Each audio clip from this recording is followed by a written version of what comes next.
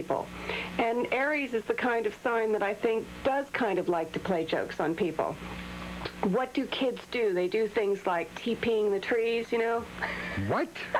They take rolls of toilet paper and go through the woods and, you know, make sure the trees are all wrapped up. Go on, because I'm thinking, I've got to formulate my question here. I'm thinking of Halloween in April and October. The beginning, the end. Well, the nature of all of these Earth holidays, so to speak, and really April 1st, I think, probably correlates to the vernal equinox, which is, you know, what we just had.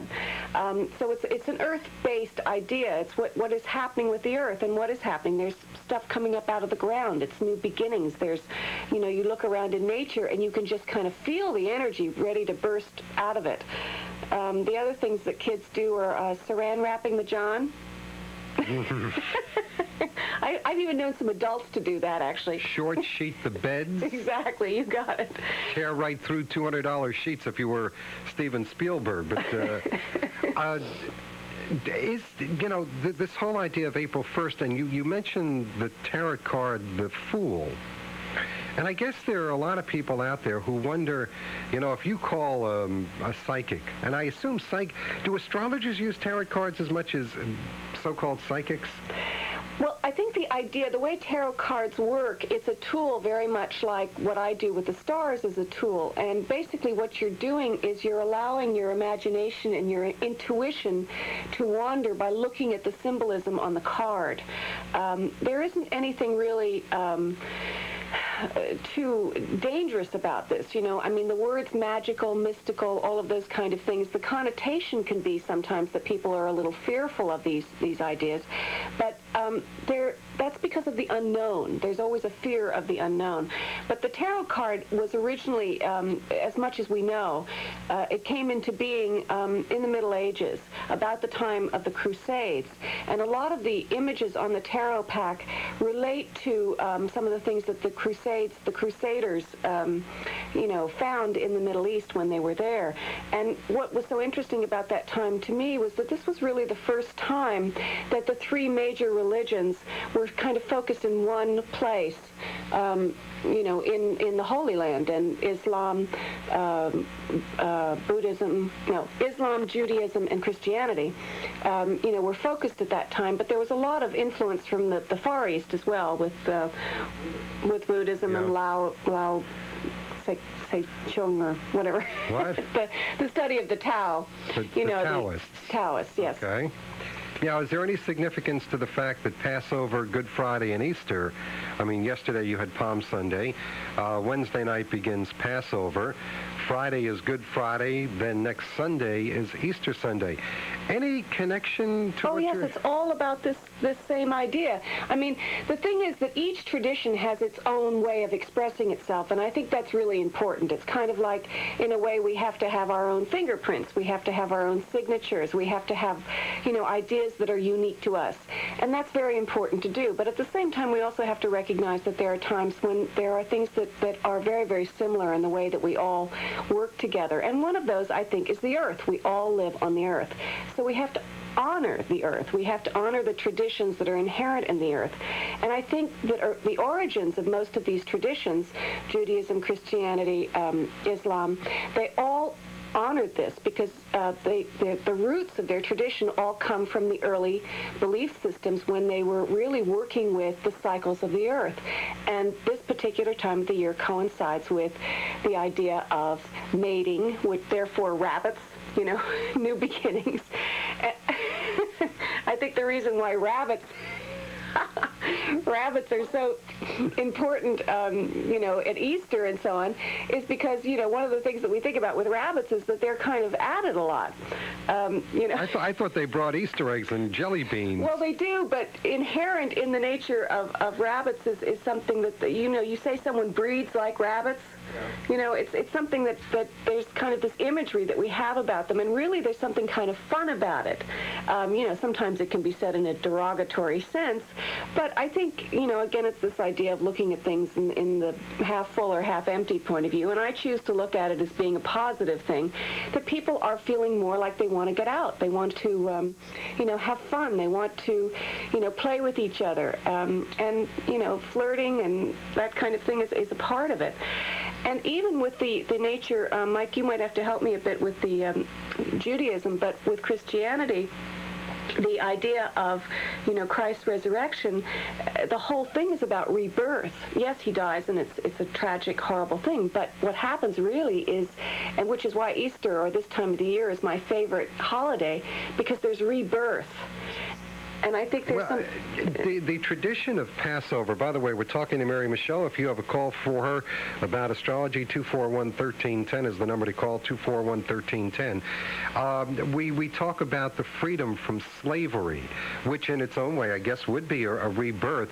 And the thing about Judaism with the Passover Seder, and when you read the Haggadah, you are basically transmitting history, never forgetting it, and passing it along to future generations. And then the 4 questions that are asked: why is this day different? It has nothing to do with the seasons, I don't think. With the unleavened bread, things like that. And when you have to dip your parsley into salt water to remember the affliction. And then another symbolism dealing with the mortar that was used to build the pyramids and things like that. And then that is what, to me, Passover is all about. It's not quite the same thing, but it is. It's a rebirth in a way, because we are reliving and moving from point A to point B. Right, and I think the thing is that, even the Jews, it was a time that they traveled. Wasn't there a travel going along with it? Certainly was. Yeah.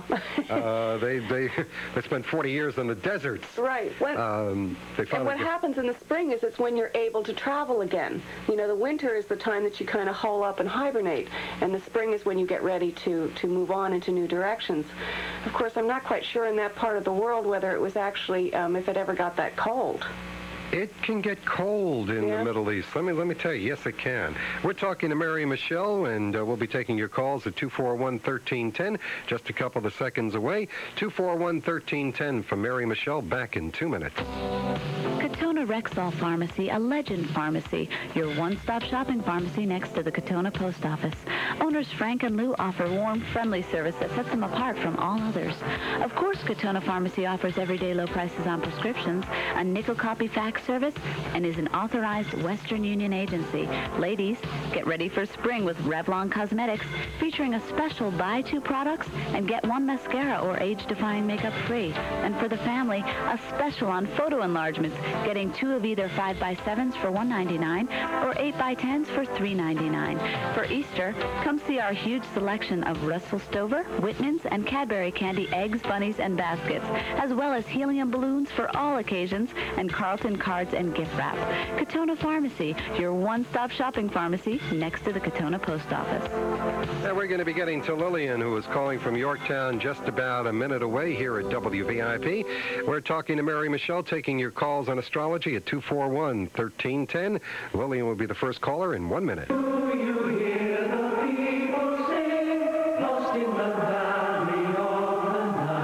Their choice was simple: to live in the quiet rage that is despair, or die in the struggle to alter destiny. Their musical is Les Miserables.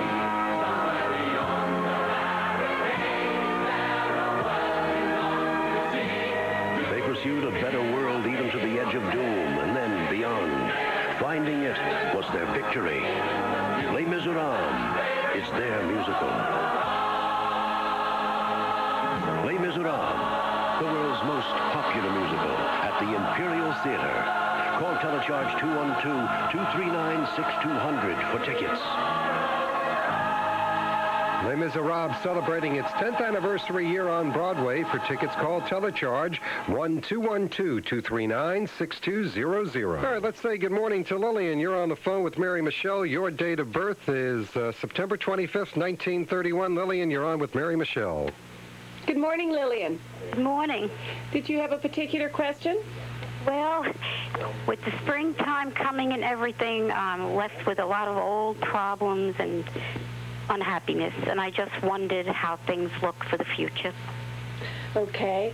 You have the sun in Libra, the first day of Libra. You have the moon in Pisces, Mercury in Virgo, Venus in Libra.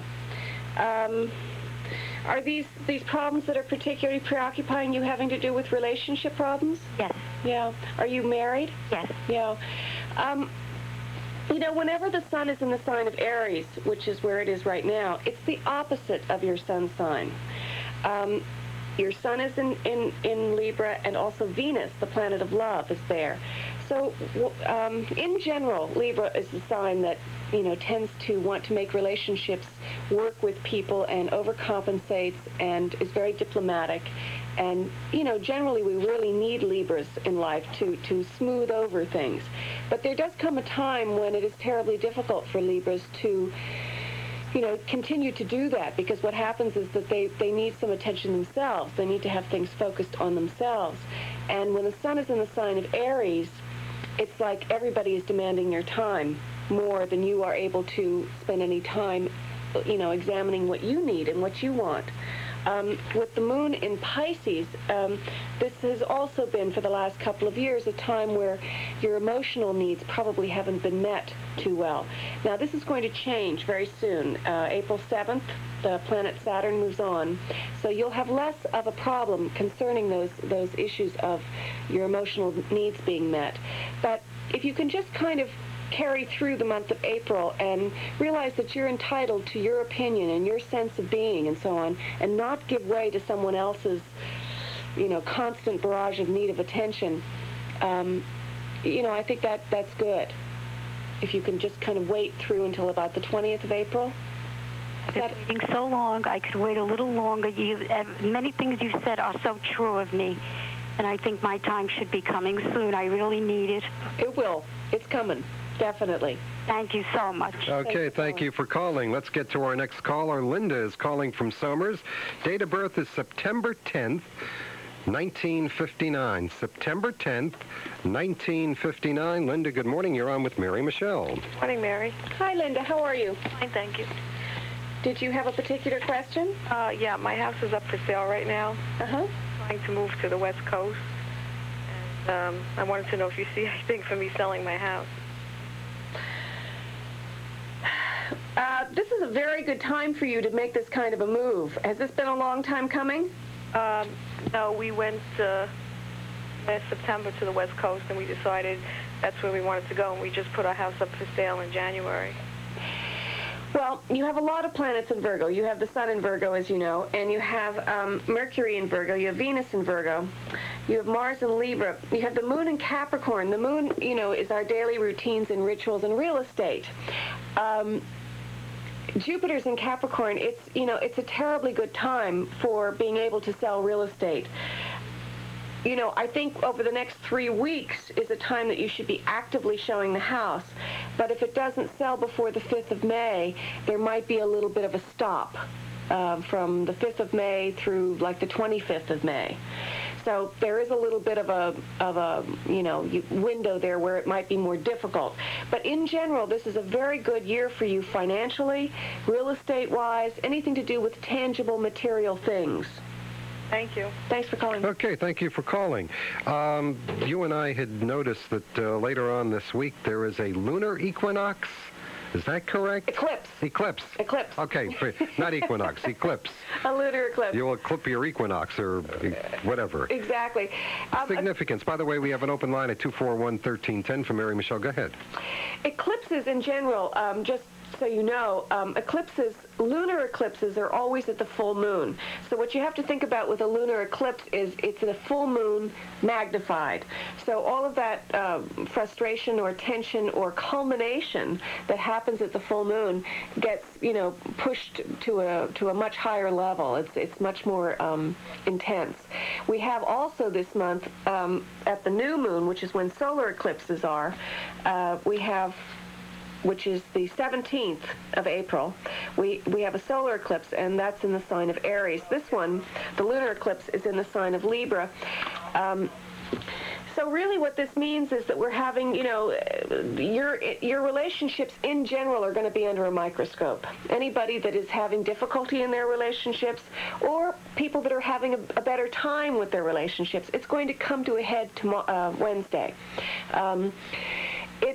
Depending on what you have to think about with eclipses and to really get the benefit of them, you have to know your chart a little bit better. So the only place that I can talk about it is my own chart.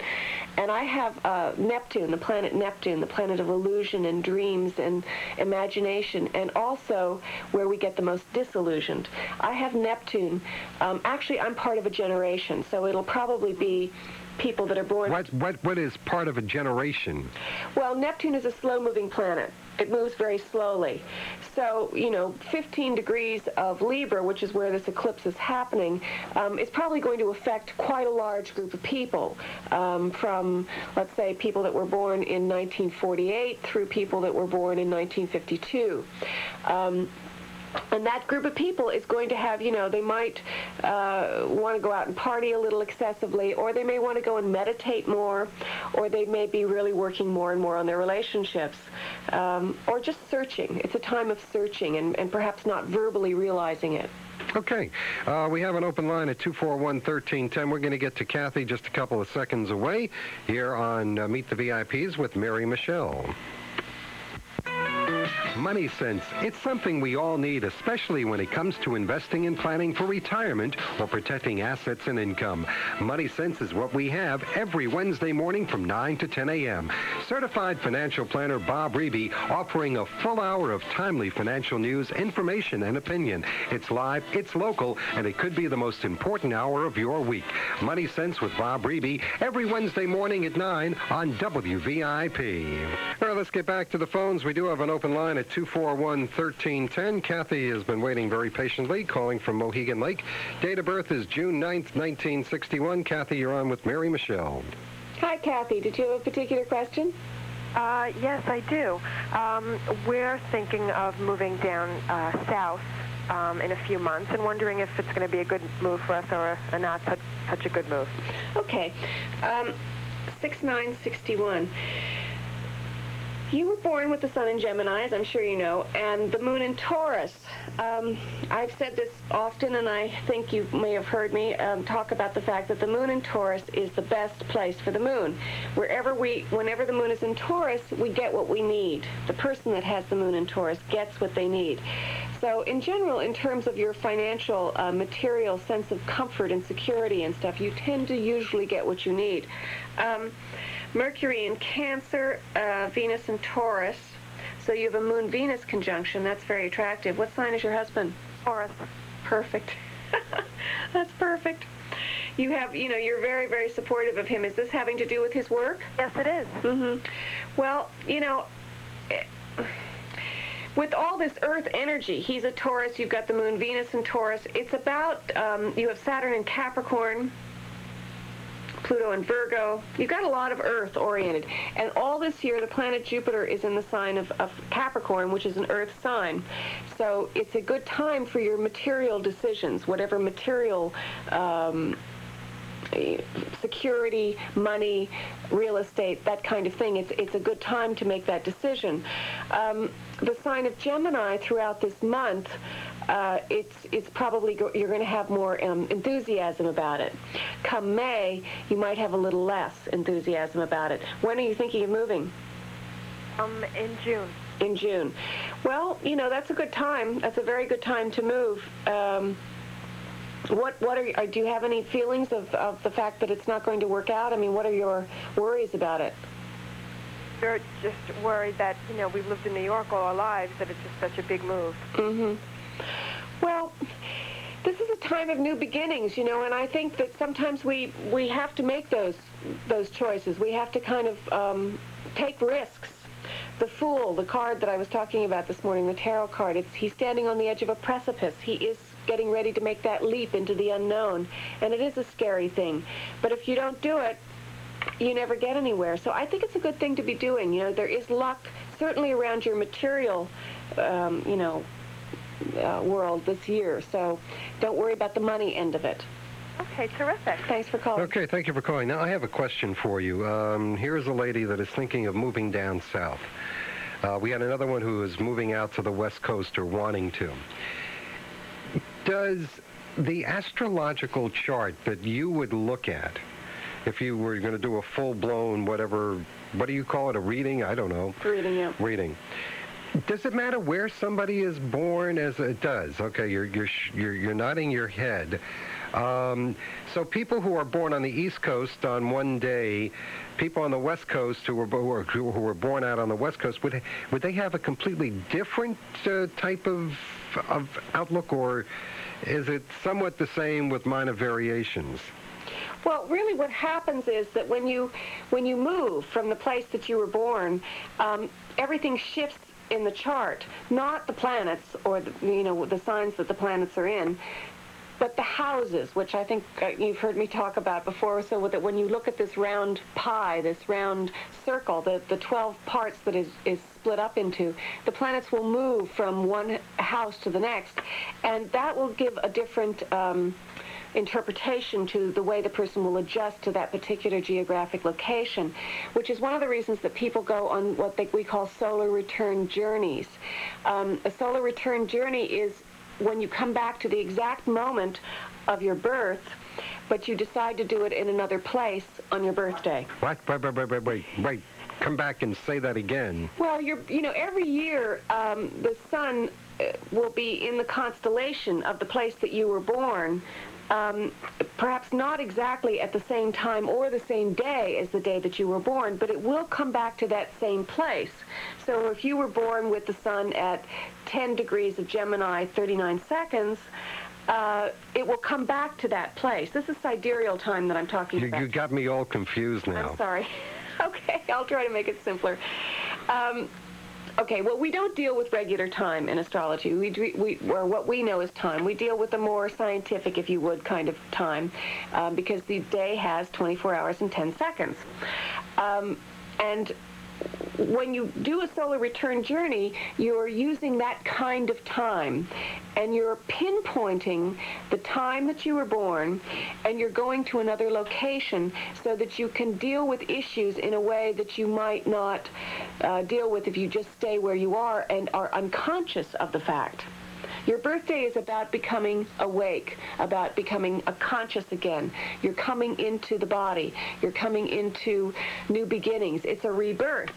So it's very much in keeping with what we're talking about today in the sign of Aries, springtime, the different traditional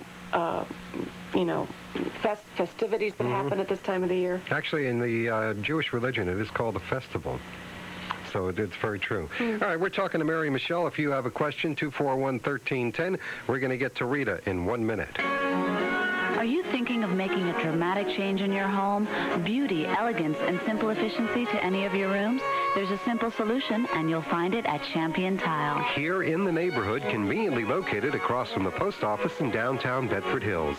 Champion Tile has a huge selection of Saloni ceramic tile from Spain, Century shower and tub enclosures, and the finest imported tiles from Italy for your individual taste, and all under one roof. Ceramic tile not only adds beauty to any room, but nothing compares with their strength and durability. And you know, of course, they're so easy to clean and maintain. Champion Tile has one of the largest supplies of Italian and Spanish ceramic tiles in the entire area, and hundreds of decorative borders as well. And what's more, at prices that can't be beat. It's Champion Tile beyond all others. Champion selection for neighborhood service, for savings without equal. And for your convenience, Champion Tile is nearby in downtown Bedford Hills, across from the post office. For your tile, simply dial 666-2828 for Champion Tile. 9:33, and to Ann in Mohegan Lake, please hold on. We're going to get to you right after we talk to Rita. Rita, you're on with Mary Michele. Date of birth is April 11th, 1937. Rita is calling from Bedford Hills. Good morning. Good morning, Rita. Good morning. Did you have a particular question?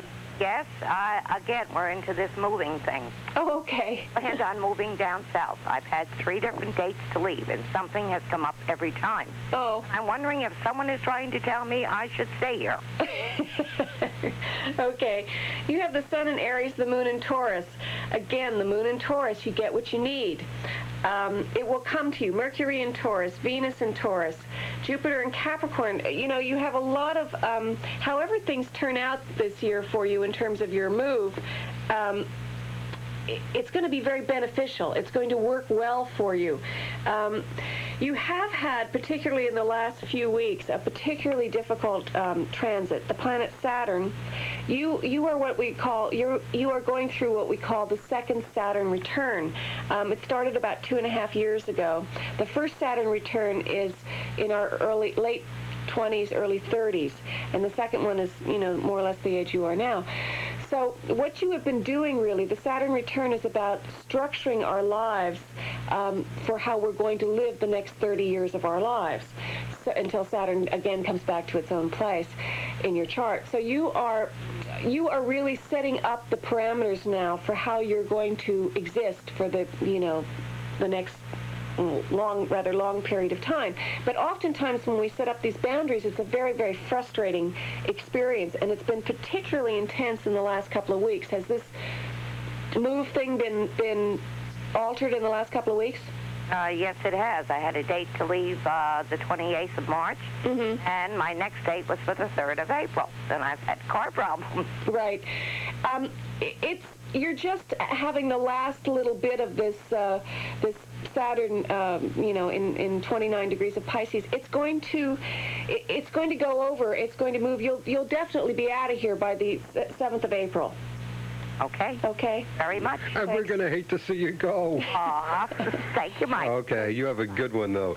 All right, 9:35 is the time at WVIP. On line 3 is Ann calling from Mohegan Lake. Date of birth, December 29th, 1951. Ann, good morning. You're on with Mary Michele. Mary Michele. Good morning. Did you have a particular question? No, just in general, my love life, work and stuff like that. Okay. Let's see, 12. My book's a little messy here.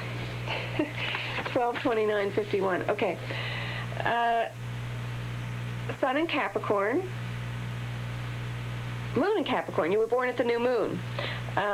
This is, you know, this gives you a lot of focus, a lot of direction, and particularly the sign Capricorn, you know, which is a cardinal sign. It's a leadership sign. It's about business. Do you have your own business? No. Have you ever? Right at this moment. Have you, though? No, not my own business, but I'm thinking about it. Yeah, you're somebody that really needs to have your own business. I mean, you're a very good administrator. You're good at managing people, and you're, you know, as a rule, not too good with authority figures because you're an authority yourself. Oh, you're right on the head with that. So, you know, I think that what kind of work do you do? Well, right now I'm disabled and I'm not working, but I drove a school bus for a long time. And I'm just looking for my niche now in life. Right. Well, you know, Capricorn always deals with very tangible things. Capricorn is an earth sign.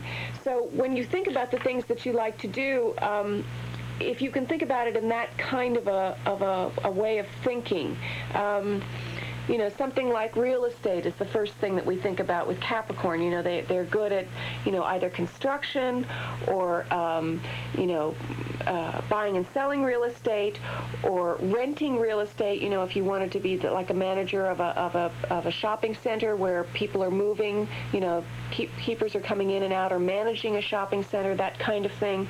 You know, this would be something that would be, you know, kind of a Capricorn thing. You have Mercury in Sagittarius, so there's a strong philosophic bent to the way that you think. What are the things that you have been thinking about that you think you might like to do? I haven't really thought of anything in particular other than doing something on my own, because I do like taking charge and being organized and, you know, just my true Capricorn self. Right. Was it your knees that were affected? You said you were physically disabled? My knees and my hips. I've got arthritis in every place.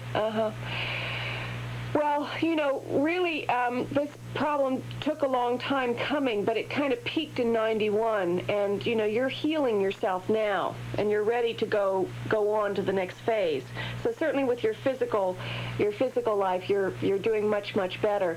I can't say exactly. This is something that you have to make the decision. I can only say that any kind of a managerial position would be good for you. I think obviously if you drove a school bus, you want to work with people. You're someone that's good with people and children particularly. So you might want to start a daycare center or manage a daycare center. Maybe not running after the children, but, getting other people to help you with that.